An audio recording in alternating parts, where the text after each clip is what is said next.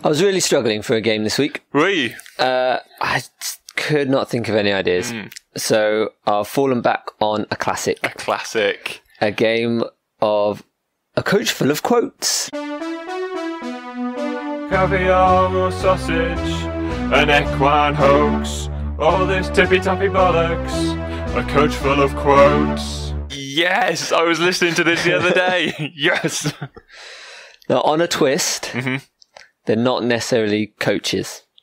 Okay. They are professional athletes. Right. Okay, cool. So, for the one you listener who might not know, Yep. You got to go back some. I'm going to read a quote, and you have to tell me who said it. Simple premise. All the fun's in the questions. Are you ready? Yep. Is it Claudio Ranieri?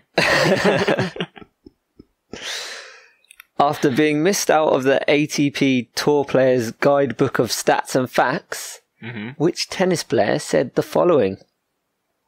They've lost my page. Somebody ripped it out. But I'm the main sponsor for the tour. I'm the guy who paid the most fines, so they should give me respect. There should be a page saying, this is the guy who paid the most fines. I don't exist now. I'm a ghost, so I can do whatever I want. This is a superb quote, and I think I know who it's going to be. Is that John McEnroe, Goran Ivanisevic, or Nick Kyrgios? I immediately thought Nick Kyrgios because, he pays a lot of fines, doesn't he? He does. He's constantly getting fined. But now that you said McEnroe, did they fine players in those days? They must have. It wouldn't have been much. He used to go off, didn't he? A lot. He used to get... I can do whatever I want. Yeah, I'm a ghost now. I can do whatever I want. He looks a bit like a ghost, doesn't he? He does. He's got the old grey hair. Ivanisevic? I don't remember Ivanisevic being very fiery, but he was a little bit before my time, Ivanisevic. Yeah. So I remember him winning Wimbledon. That was kind of one of my first memories of Wimbledon. Yes, yeah, mine too. Yeah, because it was a massive shock. I remember my mum being like, oh. Yeah, came out of nowhere. First wild card to win. Giant. Yeah, he was awesome as well. Yeah. So could it be Ivanisevic? I'm going to rule him out. I think he was too respected. No, don't know. McEnroe. I'm going to go McEnroe, I think. You gotta go McEnroe. Yeah, ghostly McEnroe. It was Goran Ivanisevic. Was it? It was. Oh, he has quite a few really good quotes. Really? Yeah. I can imagine that. He's been on Wimbledon commentary a few times recently. He's very funny. He's outspoken. Yeah, I should have known. It did sound like somebody who doesn't speak English as their first language type quote. Oh, yeah, I should have got that. I discounted him because the other two were such good options. Yes. A well-written question. Well done. I ticked that when you got it wrong. Yes. Back to form. I haven't done that for ages. Got the marking wrong. Oh, it's a full throwback episode. Question 2. When asked if he was a volatile player, which footballer said the following? I can play in the centre, on the right, and occasionally on the left. That is volatile, isn't it? Very volatile. Was that Ryan Giggs, Roy Keane, or David Beckham? So they asked him if he was a volatile footballer. And he said, I can play in the centre, on the right, occasionally on the left. So which one of them thinks that versatile is the same word as volatile? Or was Roy Keane saying it sarcastically? As a joke. Yeah, because he was extremely volatile. Yes, and he knew it. Yeah, but would they have really asked him, are you a volatile footballer, Roy? Because they probably would have kicked him. I wouldn't dare. Are you a little bit angry sometimes? Get the fuck out of my face! I don't think it'd be Giggs. I don't think Giggs was known as that volatile, was he? He was quite level as a player. But if you hear him speak, he's not the brightest either. He's not, no. Yeah, that's a good point. But Beckham was known for being a bit volatile.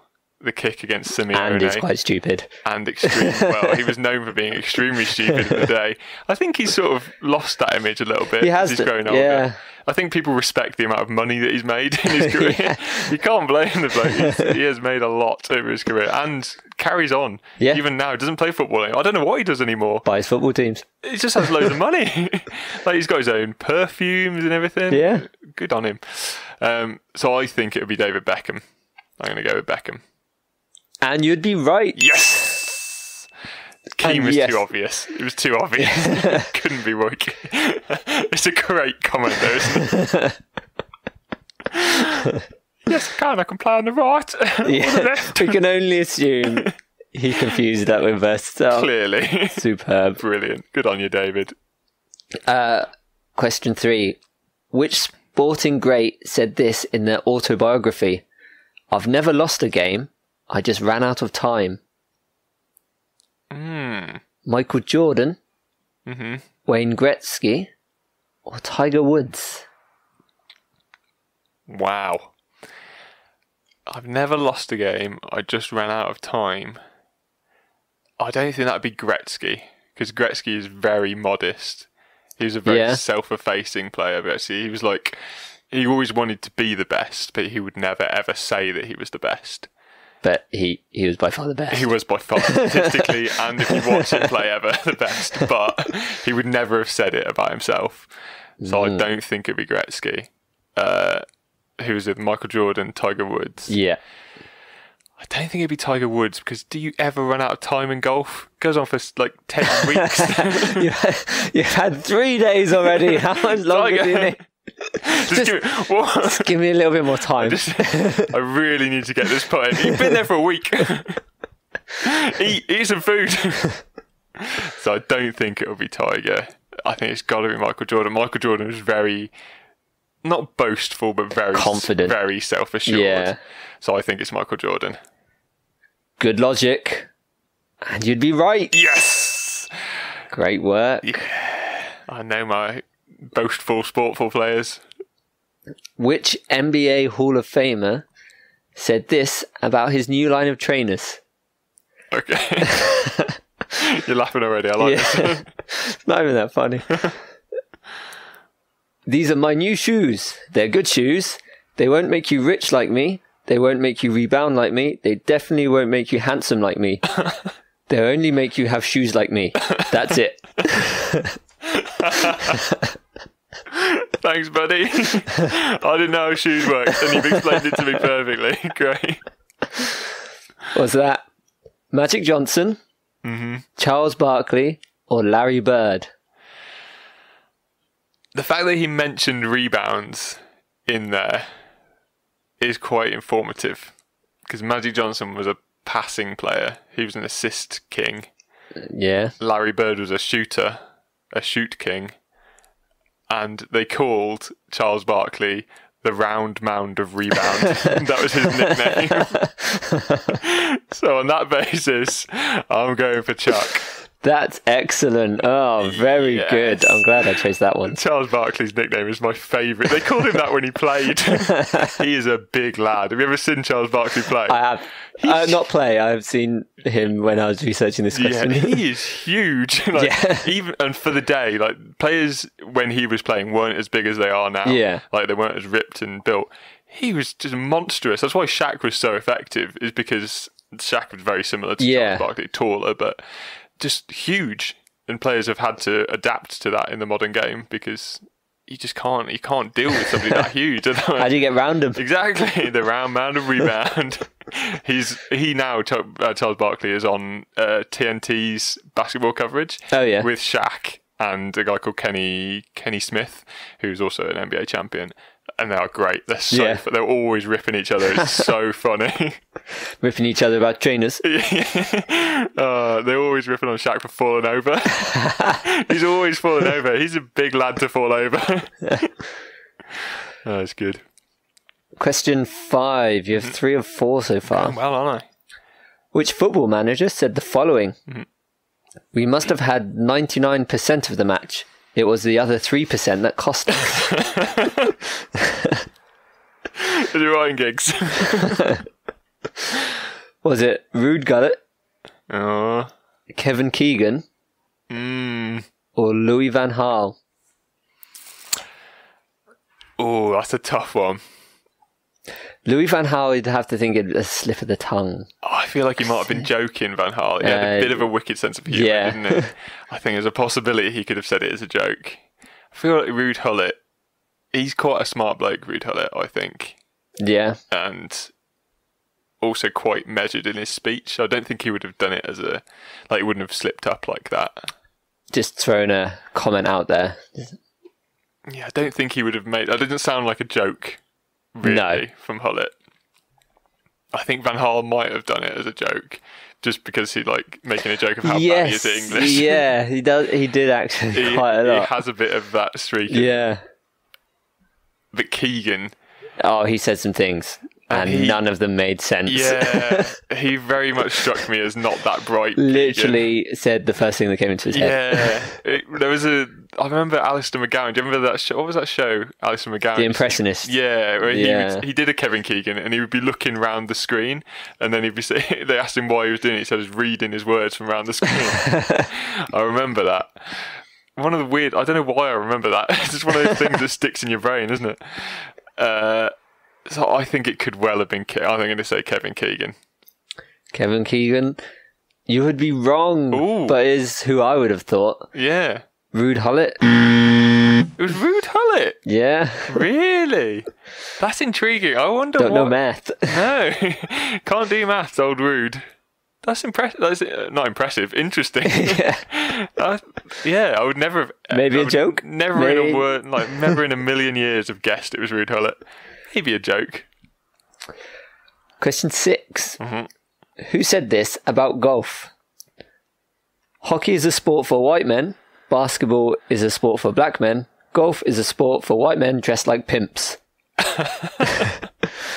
Okay. I'm not seeing those pimps. No. Not in any TV show I've watched. Golfers don't dress like pimps, do they? Golfers dress like golfers. There's a very idiosyncratic way that golfers dress. Who said that? Michael Jordan, Phil Mickelson, or Tiger Woods? That's a tough one. That is very tough. Michael Jordan played golf in the film Space Jam. And I think you know that. And I think you know that I know that. I do know that you know that. Yeah. Plays golf with Larry Bird and Bill Murray. Oh, it's such a good scene. It could be Michael Jordan. Maybe that's why they put it in Space Jam after he said this. After he said that, yeah. For the real nerds who knew everything he'd ever said. Tiger Woods, I don't think Tiger Woods would have said it. I don't think so, because he is a black man. That would have discounted him from. But also means he's allowed to say it. Yes, that's true. But then Phil Mickelson hasn't shied away from things he shouldn't say. I feel like Phil Mickelson's got a bit of a mouth on him. Oh, absolutely, he does. And I think people generally take things that Phil Mickelson say fairly lightly. I think he'd get away with saying those sort of things. I think it could well be Phil Mickelson. In fact, I think I'm going to go with Phil Mickelson. You're going Phil Mickelson. I think so, yeah. Sound logic. Yeah. But you're wrong. Incorrect. It's a disaster. Tiger Woods. I can't give you the context though. I don't know what the question was. No, it wasn't a context. He put it as a press release. Breaking news. His latest tweet. Yeah. Wow. I'm surprised. Yeah. I'm very surprised that Tiger Woods said that, because he's not known for having a good sense of humour. Tiger Woods, really.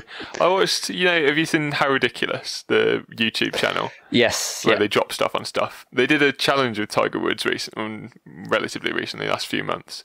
And I watched it, and they're having so much fun, chucking golf balls and playing golf and stuff. He is not having fun, Tiger. No, he never looks like he's having fun. He doesn't get it, I don't think. If he gets it, he's not showing that he gets it. But they did one with Ernie Els and had loads of fun. Ernie Els was he's enjoying his life so much. Tiger doesn't. He doesn't look like he's having fun at all. He does not. No, interesting. Final question. Okay, what am I? 3 from 6? 3 from 6. Oh, got to get this to go over 500. Which boxer said this? Oh, Boxers are good for quotes. this is going to be so tough. Yeah. It's just a job. Grass blows, birds fly, waves pound the sand. I beat people up. Was it Eric Cantona? It sounds just like a Cantona quote. You got 4 options this time. Oh, you can't do this to me. Changing the odds. Mike Tyson. Mm-hmm. Muhammad Ali. Mm-hmm. David Haye. Or Tyson Fury. Oh, That's a tough one. I'm going to immediately discount Muhammad Ali. Oh, yeah? It's not poetic enough for Ali. Grass grows, birds fly, waves pound the sand. Yeah, those are all things that actually happen. Muhammad Ali was things like, I'll chain lightning, I'll make a rock bleed. I pound the sand. I don't beat people up, I beat up the sand. Wait, I'm confused. The sand beats me up. Wait. I'm in bed before the lights go off. Covered in sand. On the beach. Muhammad, you've gone mad. So I don't think it's Muhammad Ali. As much as I would love to have a Muhammad Ali quote in here, I don't think it's Ali. So that's good. That's down to 3. So Mike Tyson, David Haye, or Tyson Fury. Oh, I mean, it could be any of these. Yeah, I feel it's too eloquent for David Haye. You can't say that because you know the question.